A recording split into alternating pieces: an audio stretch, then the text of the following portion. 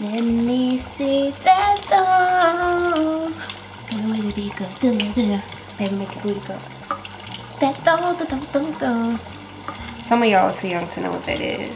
Let the beat go. Let make it booty go.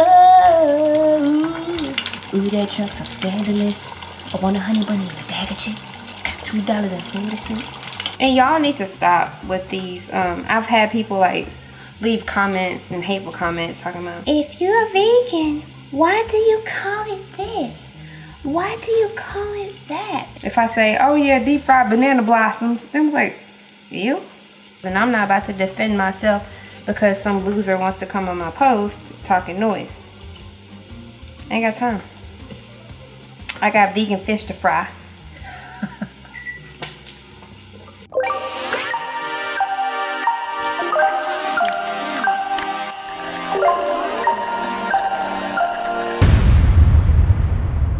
Hey guys, it's me, Brittany, aka Pineapple Vegan, and today my dog is playing with his toys in the background.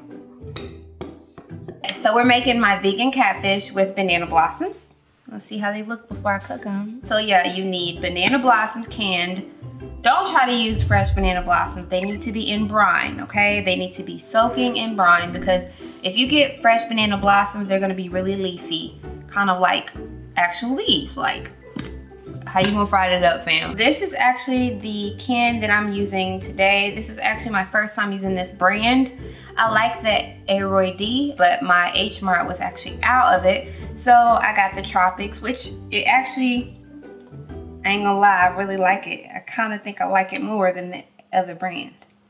Aside from the banana blossom, obviously, you will need, I like to use cornmeal and I like to season it myself, but I find it much easier and faster if I use fish fry, the Louisiana Fish Fry, and I like the one with the lemon added to it, so I don't have to add lemon pepper. And I mixed it with regular cornmeal. And also, I need some flour, hold please. So I don't really feel like opening that big thing of flour. You don't actually need the flour, so I'm not gonna use it this time because I don't feel like it. So you need the fish fry, the cornmeal, granulated onion, or onion powder, and this is actually garlic powder. I just repurposed my onion powder. My garlic powder is like in a really big bulk size jug. And then I have hot sauce, obviously, black pepper, Old Bay, Raging Cajun. You can use Tony's, you can use Slap Your Mama. You don't have to use any of that, but if you want it to taste really good, you need to use it. My homemade ranch. And if you don't know how to make this, go back a few videos. I actually have a video to teach you how to make this. It's really easy, really fast, no wait time. You don't have to wait for the buttermilk to curdle or anything. What else? Seaweed. This is very important to get that fishy taste, okay? In addition to the Old Bay, this is very important. So seaweed, I have two different kinds. I have, this is just regular seaweed here. And this one is hot chili seaweed. Now this is pretty broken up already, but I want it to be really crumbly. I'm just gonna break it up some more. You can use your hands for this, but I advise against it because it's very hard to get off your fingers. It's really messy. So what I did to this is I actually put it in the colander and I drained it and I rinsed it over with cold water, okay? Okay, so what I'm gonna do now is take my seasonings. Y'all already know I don't really measure. I love Old Bay, it's delicious. If I could guess, that's probably about a tablespoon, maybe. And then let's go ahead and get our garlic powder, onion powder, black pepper. Y'all gonna be so mad at yourselves when you realize how fast and easy this meal is. Raging Cajun. I prefer Tony's, but I have a big old bulk size of that, and I just don't like fooling with the bulk size containers because they're bigger than me. Some of my hot sauce. This is optional, you don't have to add this. I love hot sauce. And now for our seaweed. This is gonna give it that fishy taste. Just some of each. Okay, you guys, so this is how it looks. So now let's get our homemade ranch. I know this is weird. So most people would use like egg or something, not in this, but like to get things to stick. Okay, normally I like to let this marinate for a while, but I'm gonna go ahead and get right into it. I don't really feel like waiting for that. So we're gonna take one of our blossoms, and it's nicely coated, and we're just gonna put it into our breading. And we're gonna proceed to do a few of them like that.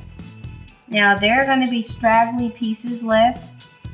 We actually mold these into actual cutlets, and you'll see what I'm talking about in a minute. But let me go ahead and get the ones that are intact first.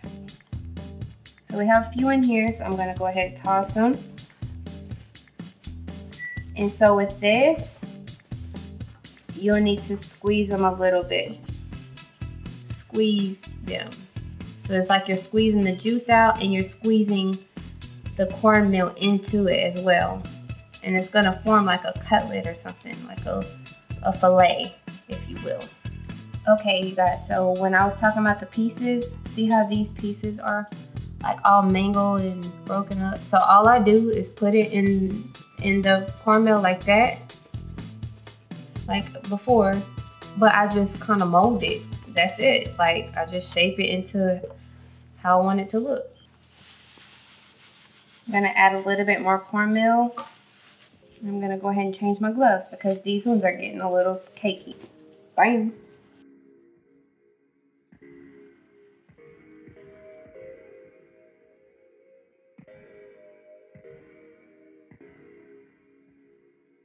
So this is how they look after I've breaded them and let them sit for a second so that the meal can set in.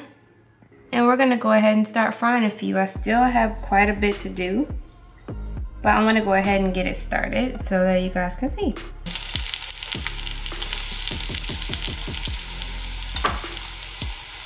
I'm gonna drop them.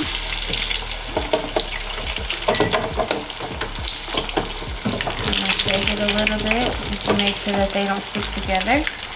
And I'm just gonna keep breading the rest and sitting them on the plate. The reason why I sit them on the plate is because the breading gets to sit in and it gives it a crunchier texture. That's gonna be a big one. That's what she said. Trying to go fast.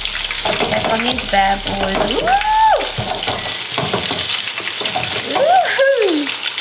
It looks good.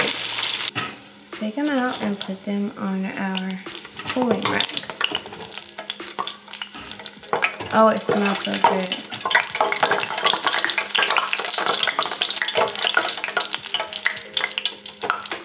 Okay, so I'm gonna go ahead and put the rest of the ones that I already have breaded in, because my kids is gonna whoop my ass if I take any much longer when your mom is pineapple vegan. Dang it, I got my clothes all dirty. It's all dirty. It's gonna be a brighter day, brighter day. But let me know. Oh, look at the little cutie. Look at the little cutie. Oh, I think I'm gonna sneeze. Don't you do it. Don't do it. What the hell was that, you little freckle-faced cartoon? Okay, you guys, so this is my girl baby, Raven. Most beautiful baby you'll ever see. And I'm gonna make her a vegan. Alright, you guys, so this is how it looks. Now I'm about to get my best friend to come over here and try. Come on, best friend. Alright, y'all, this is my best friend, Alexis. My bestest friend in the whole entire world. Get closer. That's good. Does it taste like fish? Mm-hmm. So overall, you like it? Oh yeah, it's good. It's really good. So you guys, we have a non-vegan and she tried it. She loves it. She said it tastes like fish. Mm-hmm, but I love meat. Yeah, she loves meat. And also, you guys, I want you to meet my little niece, my aunt / goddaughter. This is my best friend's daughter, Gianna. Say hi, Gia. Hi. And she is one of my biggest fans. She watches literally all of my videos, and so does my niece Trinity. They're like my biggest supporters, so I had to get them in there. and Jace. So guys, I hope you liked this video. If you did, go ahead and give it a thumbs up, please. Save the turtles, please. Save the turtles, please. And if you haven't already, go ahead and subscribe to my channel. If you make this recipe, I really want to know. So please tag me in it on Instagram, Facebook, wherever you post it. I want to know. Even if you message it to me, you don't want to put it on blast.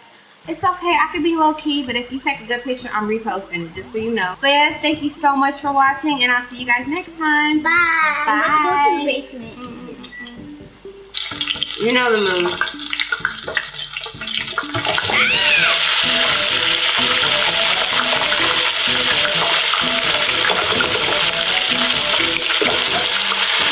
It wasn't even that bad. I did all that for nothing. It wasn't even that bad.